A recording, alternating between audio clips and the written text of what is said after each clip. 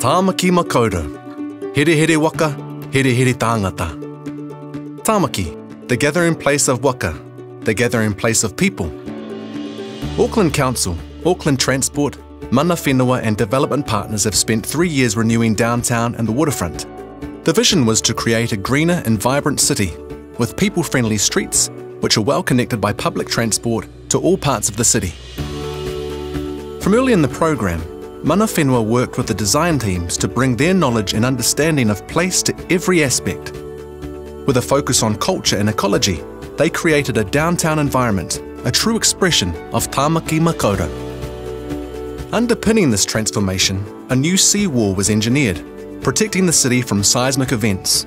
Our design and construction partners created Te Ngau or Horetiu, a new ferry precinct with 6 berths stretching along Queen's Wharf.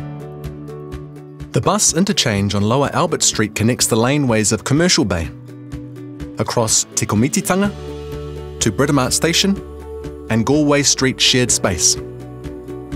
Central to all this development is Te Wānanga, a space where the land meets the sea, an elevated coastal shelf, with tidal pool apertures letting light into the depths below.